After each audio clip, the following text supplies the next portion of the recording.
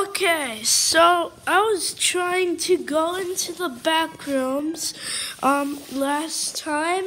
It didn't work, but I'm gonna try this again. So let's just jump into that square I made and let's see if it works this time. And I'm sure you've seen the video before of me accidentally falling into the back room. And all I did to get out was just do the same thing to go back home. I don't think anyone has came up with that before in the back rooms. So I'm smart, but if I do this again, I won't be scared because it's easy to get out for me because I am very smart. So now let's try this out.